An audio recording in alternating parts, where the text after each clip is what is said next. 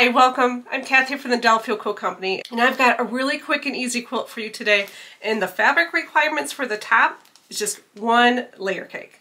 So if you're looking for a project and you have one layer cake, you might want to stick around and watch this video. I hope that you enjoy it. So the fabric that I'm using today is from the Christmas Eve collection from Lella Boutique. And again, you just need one layer cake for the top.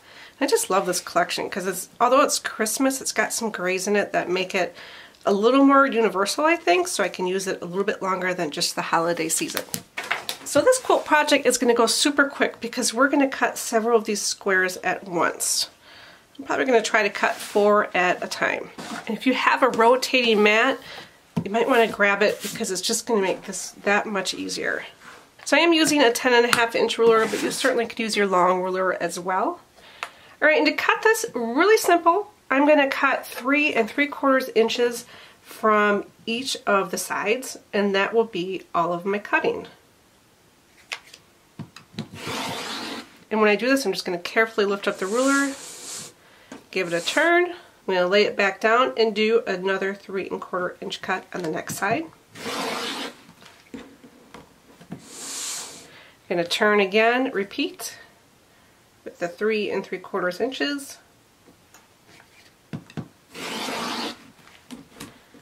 And then one more side, 3 3/4 inches again.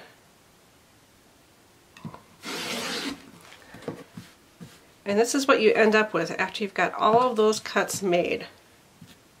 So I'm just going to keep these together, move them aside, and work on my next stack.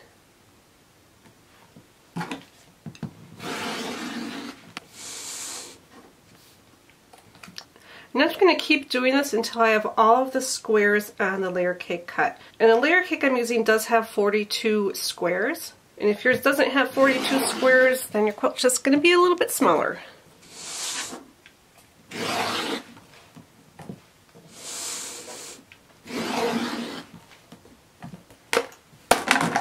Again, I'm just keeping these together in the same order. I'm going to just stack them on my other pile of squares that I cut earlier. And I'm just going to keep going until I have this whole layer cake cut.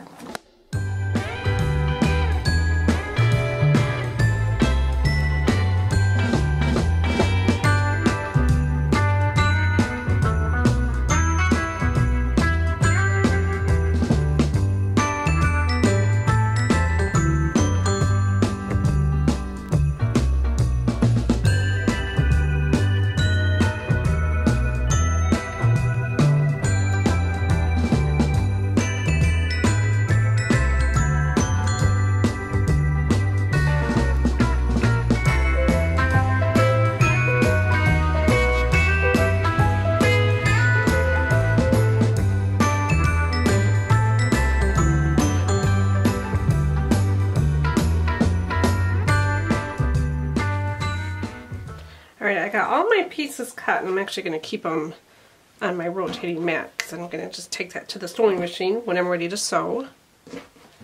Let me get the other ones back on here. Now I want to mix them up a little bit, and to do that I'm going to leave this stack as is, and I'm just going to take a few of these off just so I can get to the next color. And I'm just going to put it right underneath and go over to the next pile.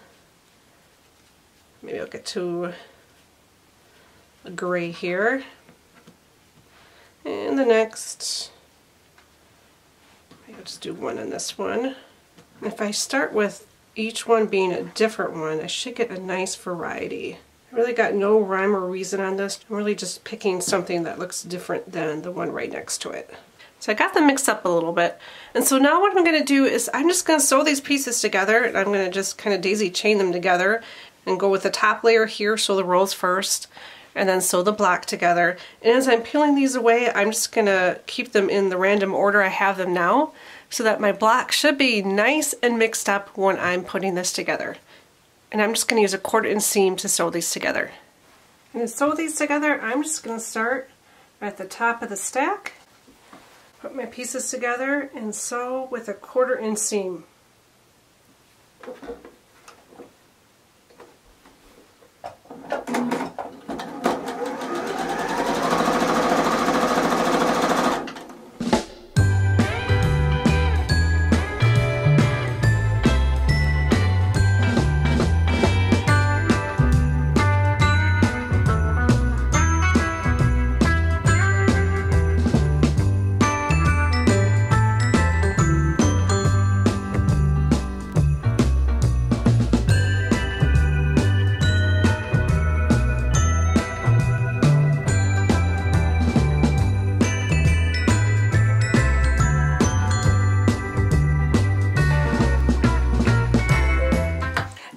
wanted to, I could just keep sewing until I got all this first 2 stacks done.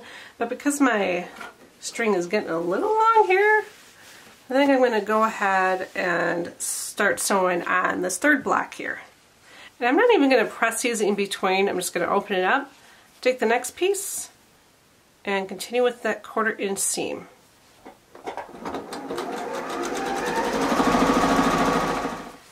Okay, I've got enough to put together 1 block here, and I'm going to press the seams just the opposite direction so that they nest nicely when I sew them together. And there's the finished block. You can see I nested the seams on the back here. So really simple and quick to put this one together. And now I just need to sew the other 41 blocks that are in this layer cake.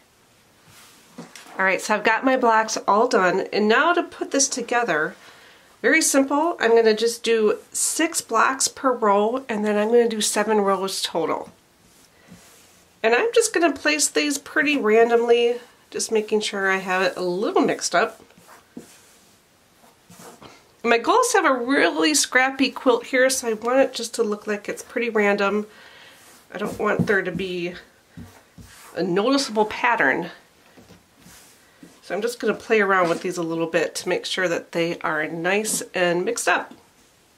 Alright, I'm going to continue laying this out till I get it to where I like it, and then I'm going to sew the rows first and then the rows together. And then I'm going to come back and I'll show you what the finished quilt top looks like when it's all done. And here's what the finished quilt top looks like when it's all done. This one came together pretty quickly, and it was really easy to cut.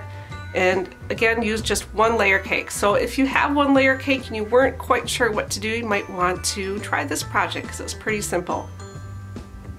Alright, I hope that you liked this video. If you haven't yet, please subscribe and visit us at delphilquiltco.com. Have a wonderful day and a happy holiday.